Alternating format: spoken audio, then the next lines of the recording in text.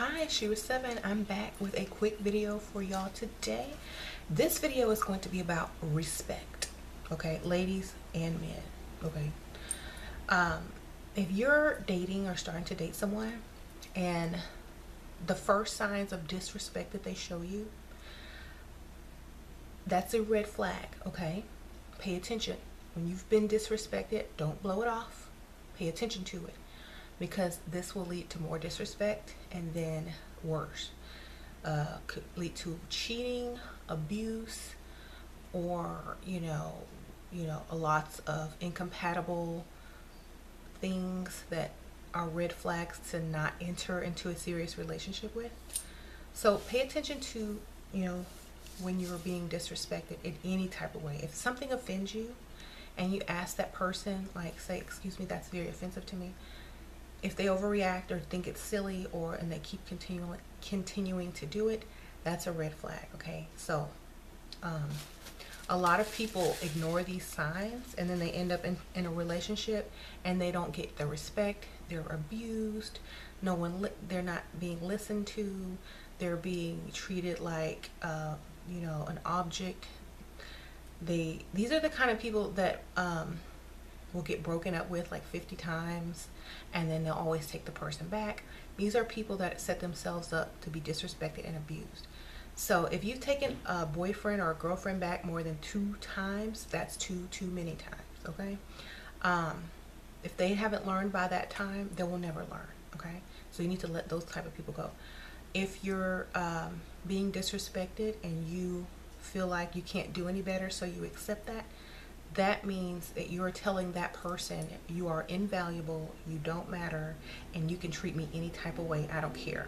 That's what you're telling that person, in other words, and when this happens to guys, when a guy lets a woman treat them any type of way and lets her get away with it, she's probably going to cheat, because she secretly thinks that you're a punk, and whatever she says or does, you're going to accept it anyway. So she's going to treat you like crap, she's going to cheat on you, and she's going to exploit you. Okay, that's just how people do when victims let them abuse them. You know what I'm saying? So you can't blame that person. You can only blame yourself for not getting up and leaving the situation. You can only blame yourself. You can't blame other people for how you allow them to treat you. Okay, it's your duty to say, look, I don't think so. I don't accept this type of behavior. You have disrespected me. You can't do this to me. I won't let you. Goodbye. It's up to you to do that. Because if you're letting them get away with stuff and do stuff to you with no consequence or no price, then why should they stop? You know what I'm saying? Why should they stop? They have no reason to. They're getting exactly what they want. So they're not going to stop on their own. They're not going to change on their own until you say something, stand up and say, no, I can't do this anymore. Then that's when they'll understand, and by then it's too late. So that's why I always say, in the beginning of a relationship, this is the most important time to set down the rules and the laws and what you will take and what you won't take. If someone disrespects you, talks to you crazy, tells you to shut up in front of people, you need to look at them crazy and embarrass them right on back. Okay, if you don't do this, this is going to keep happening to you. If someone tells you something, lies to you, and then makes up an excuse later on and you forgive them 5, 6, 7, 8, 9, 10 times, it's going to keep happening because there's no consequence. Do you understand? If someone lies to you once, lies to you twice, the third time it should be the last time, or there should be a major consequence. Do you know what I mean? Like something that will make them not ever want to lie to you again. Like maybe telling one of their big secrets or cutting them off. So like in the bedroom, or cutting them off by not talking to them, not sleeping with them, and maybe even lying to them about something that will hurt them as well. You got to get revenge sometimes.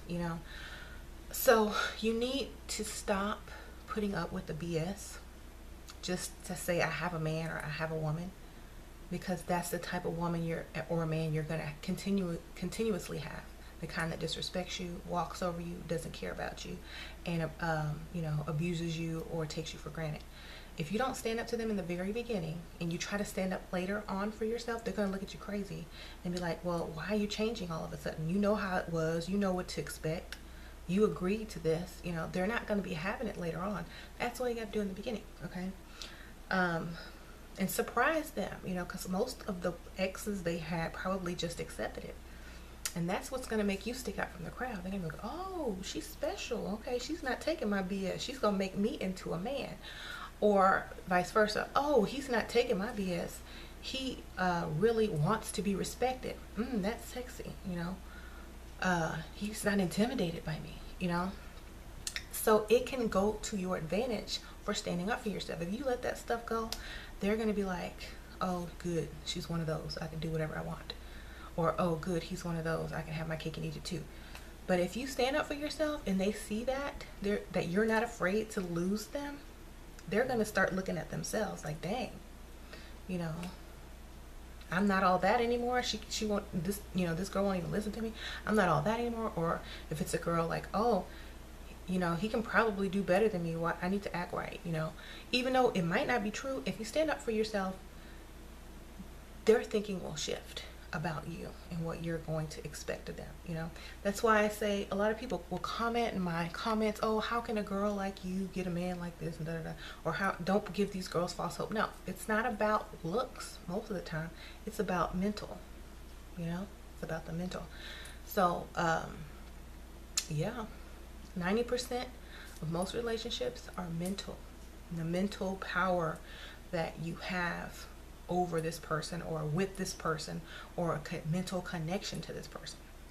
Okay, so you need to keep that in mind, because you can have two girls that look exactly the same, and the one with the better mental game is going to have the person that they want doing exactly the things that they want in the relationship, and how their relationship, you know, is going to be probably a lot better than the other one with less, you know, mental capability of, you know, getting things done her way, you know what I'm saying, or his way.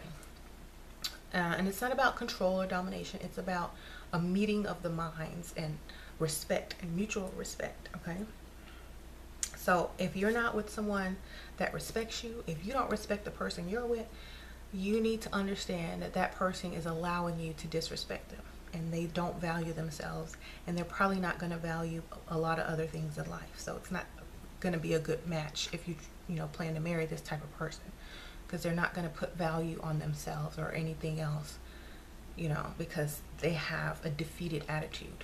Okay, so if you're looking for a go-getter, that's not going to be the one for you.